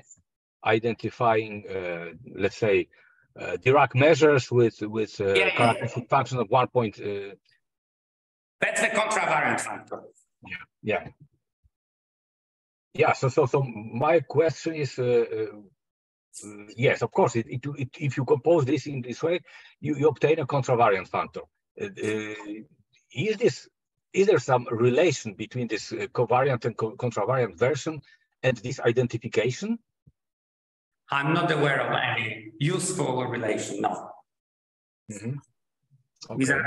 These are totally different animals, and one of the things that you can immediately spot here, you would be able to do nothing without properness. But being finite to one, this just doesn't work. As with Puas can be decided in our covariant way, there's no problem. We can be infinite to one. We need not be proper, and we still need this nice star homomorphism. Yeah. There is a question on chat, which I just read. Doesn't C2 imply injectivity on edges? No, we already answered it. By no means. C2 by no means implies injectivity on edges. Absolutely not. Absolutely not, because you see, that's not the equality, okay? You would have injectivity if you have these guys are equal, then that's injectivity, right? But I'm having less or equal, so this is much weaker condition. Okay, okay. I see. I'm sorry. I see the reasoning. Okay, I see. Oh, I'm sorry. So let me do it more carefully. Sorry. Of course, if I have f of E, yes. If I have f of E, equal to f of v prime.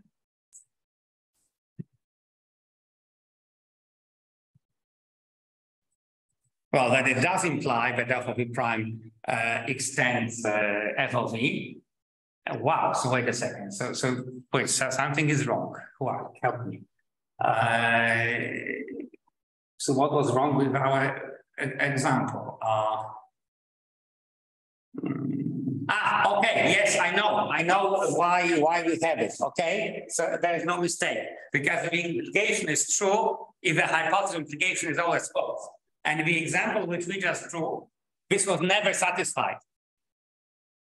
This was never, and when it was satisfied, it was okay. But somehow this that doesn't work that way because the example which we drew before is completely legitimate, right? And you still can have this collapse. Yeah. Yeah, so it's subtle. This is a very good question, but the answer is no. C2 does not imply injectivity, and there is no contradiction because whenever I have that f of e is wait a second.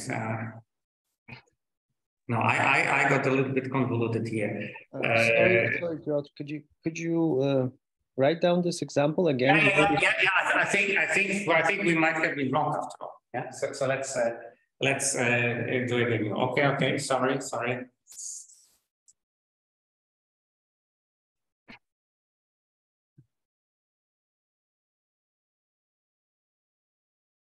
Oh no, this is so frustrating. Maybe I can just escape it like this. Okay. Okay, so wait a second. So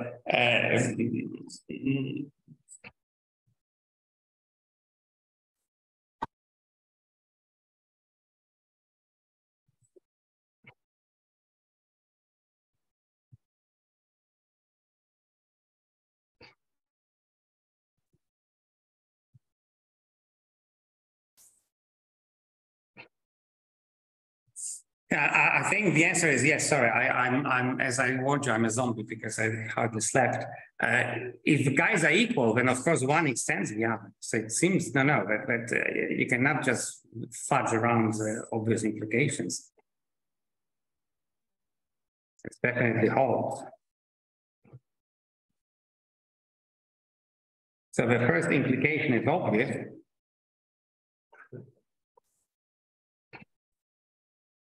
And of course, you can compose the implication, but that's precisely the condition for ejectivity. So yes, you're right. Our condition was, our example was wrong, and let me say why. Because whenever you identify two edges, okay, I do this collapse and I collapse it in here. You can't identify. Then of course, this edge extends this edge, and these guys are different. So that's wrong. That's wrong. However, it still not have to be proper. But the thing that we can do is how about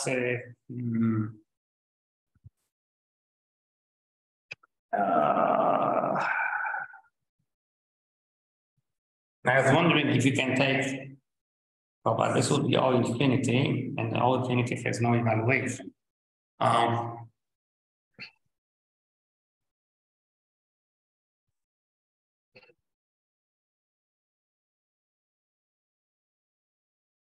I was thinking about collapsing infinitely many loops, or maybe okay. So how about what about if you take E to be a straight line with infinitely many vertices? Okay. And you take F to be just a segment, and you map for every path in E that is at least of length to this edge. And it's not proper. I think it's still a little bit late, right? You remember, you have to be injective on vertices, and vertices and the ends and the beginnings of paths are preserved. So that's not so. It's not so easy. This is why I was thinking about the loops in order not to have problems with the injectivity on vertices. So yes, definitely this implies injectivity of edges, no doubt about that. But whether if is proper, but if I have properness, that I mean, obviously you have no injectivity, right? I mean, the example that I gave as a motivated example obviously tells you that you have no injectivity. But wait a second, no. This example already shows you that it's not proper. Why? Because not only I collapse this edge, this loop to a point, I collapse all loops of all lengths. Mm-hmm. So here, because I have a loop, my set of finite paths is infinite. So it's definitely non-proper. This example also shows that this is not proper. But it's not legitimate, right? It's not a legitimate morphism in your category. This I explained. This was the motivation. Yeah, basically every path in here goes to this point. And it's a legitimate, this is definitely, we all satisfies all axes. Yeah, and it's definitely not, you see, if you are still injective on edges, there are no edges here, right? And yeah, I mean, well, okay, you are injective of edges because you have only one edge, okay? So you cannot glue two edges because there's just one edge. So we are injective on edges. There's no contradiction. But we are not proper because we can go by E once, you can go by E twice. So you have En is always mapped to this vertex E. So that's not finite one. Okay. Okay. So thank you so much for this question on chat. Yes. Yes, thank you so much. Oh, wait a second, there's again something on chat. Oh, thank you, right. Yes. Thank you. Very good. Other questions? I still have one. Comments? Who has a question? As your last example shows, it's something very weird. A dot is the final object in your category, right? And it corresponds to the theta algebra C. Yes. And so if you do have this covariant functor construction, that actually means every graph theta algebra you obtain has a character, which is given by the morphism to C, right? No, but there's I don't. Then it's very strange. No. But what you said is wrong. That's what you can do in this case. Already, when I have another loop. Okay, it's impossible because imagine that I have E and D prime, so like the Kunz algebra O2. Okay, this doesn't exist. This condition is not satisfied because now I have two different edges which I map into one vertex, and that's not allowed. Okay. Yeah, and of course this is O2 sister algebra of Kunz. So actually, it's simple. So there is no character. Not the final object. No. I have a more basic question. And does the covariant functor you constructed is faithful in the sense that can it happen that the two different morphisms in your category R, MI, TG, starting with the same graph, ending with the same graph? These are two different morphisms. On theta algebra level, they give the same homomorphism of theta algebras. Well, I think the answer is yes. And that's when you call it out something. Sure. Yeah, exactly. And let me give you this example. So you remember this one thing extension of the Kunz algebra O2.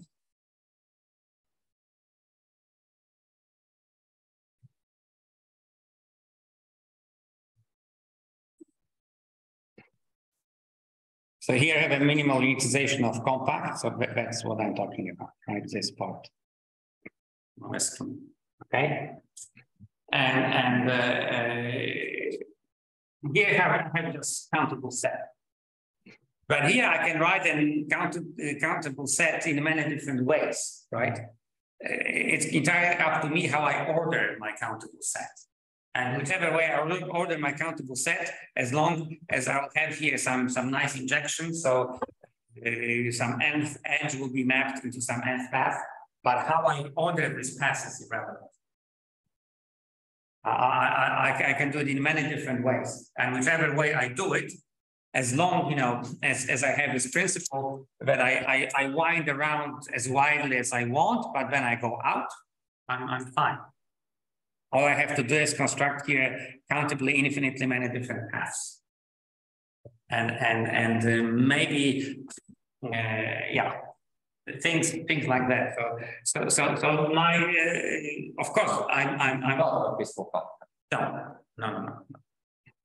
Also, you should the faithfulness is already broken at the level of objects. I mean, you can have two different graphs which have exactly the same graph system algebras. So even at the level of objects, you definitely don't have faithful. Faithful just means but okay. Morphisms. I know.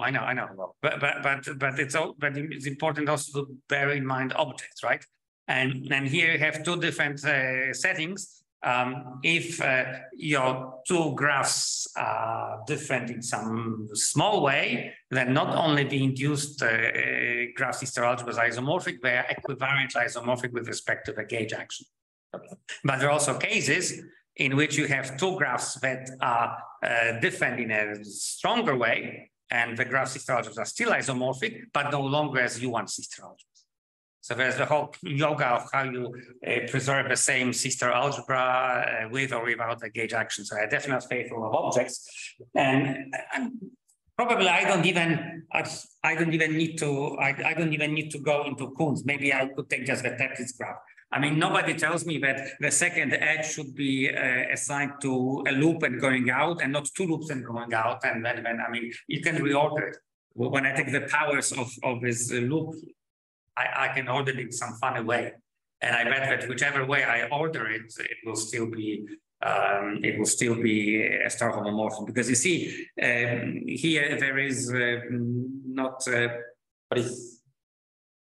But you have to remember, about this condition. So maybe this has to be checked. I mean, I'm thinking aloud, because you should always remember about this extension condition. So if you do things in some funny way, I mean, the higher power of the loop.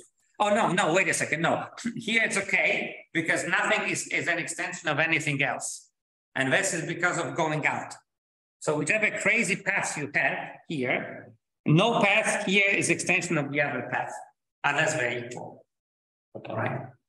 So basically it boils down to I can map an edge to a loop winding itself several times, and since it corresponds to an idempotent, I don't care about I raise to which power. Yeah. It still gives the same. Exactly. Yeah. So yeah, but because I worried for a second, because when I just look at loops, higher powers of loops extend lower powers of loops, but no, look, you always have to go out. So an extension would mean that you would follow from this point, but you cannot follow from this point because it's a thing. Okay. So the only way in which I have f of e is extended to f of e prime is when f of e is equal. So that's just that should be absolutely no obstruction. And actually, this is natural to understand. I mean, you can if you think about it as star homomorphism given in terms of genders relations, you can change it differently, and you'll but okay.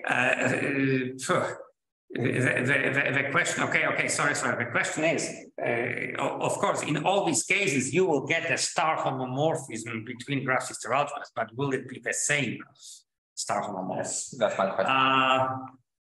That's my question.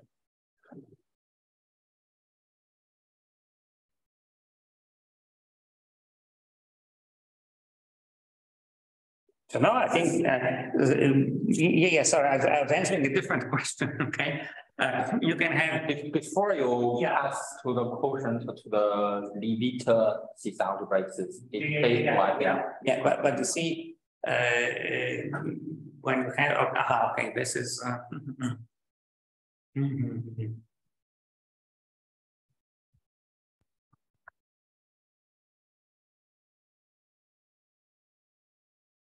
Because indeed you might have some collapsing, and you might have some collapsing in a different way.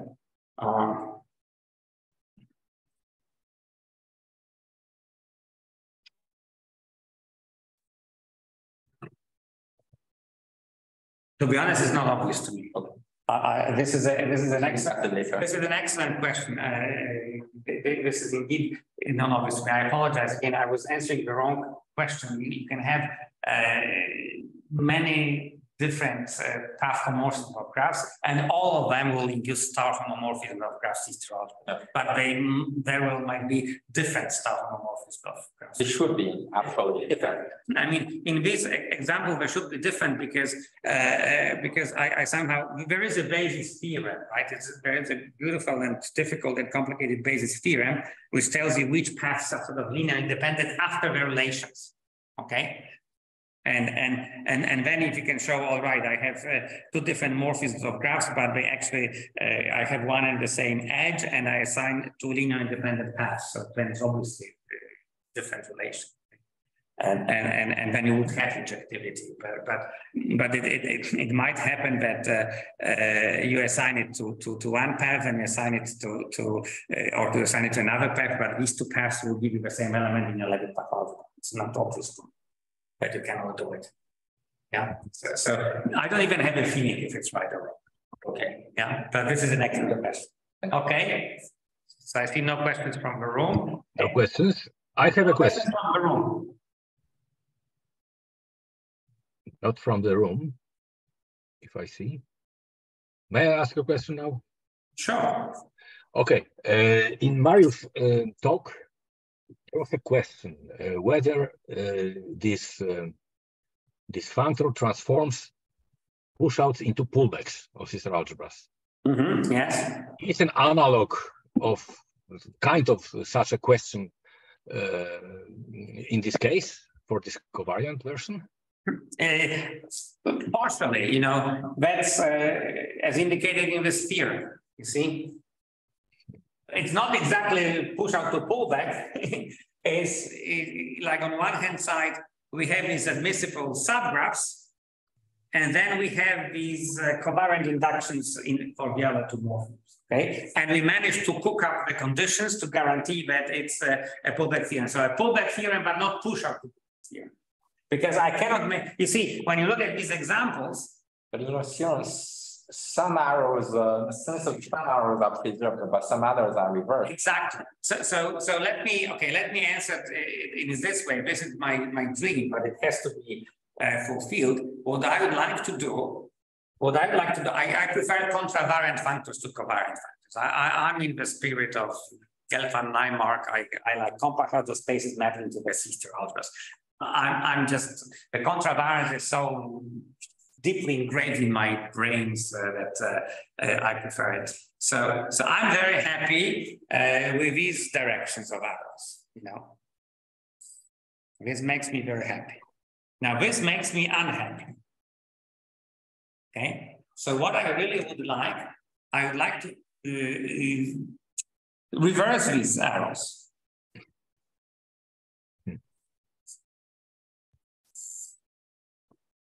And somehow you might have some idea of how to do it. It's sort of why you can invert it, because at least in the examples we studied so far in here, we were always injective. Okay, we already argued that you don't have to be injective, don't even have to be proper. But here in these examples we're always injective. Okay. So this means that you can really reverse it on the image. Okay, you can reverse it on the image. So my problem is somehow with the domain. The inverse is not defined on all paths of this graph. So somehow, maybe like with the unbounded operators, you'll need to be able to say what is a morphism, even if it's not defined on the whole domain. And then one of the things which are very nice, very nice indeed. When you look at this condition, where is it? This condition C2. Okay, but now imagine that you invert this F, but you're in this injective setting, and you forget about the full domain, you restrict it, and then you inject it, okay? So then basically this inequality over here means the continuity in the Alexandrov topology for the order given by the extension of paths. So this would be beautiful because you would have morphisms from spaces of paths to spaces of paths, which are continuous when in those spaces of paths with Alexandrov topology given by the order defined by extending paths. So that condition becomes a continuity condition, which I think is extremely important. I mean, at least at the level of paths, that's slightly more general. Yeah. If I would put it to the level of paths, I invert F and read it again, but that's exactly saying when I'm monotonic, and monotonic means continuous in the Alexandrov topology. And the order, the partial order is given by the extension of paths. So for me, this would be very, very, very, very beautiful because not only that now my construction is contravariant all the way, but also these funny morphisms that are defined have embedded the continuity condition. So that's one of the directions of research. So that's my answer to. Okay, thank you. Are there questions or comments? At last? Not here. Not from here. Okay, so thank you, Piotr, very much. Thank you, guys. Let me stop recording. Good, thank you. I have to stop recording. Stop recording.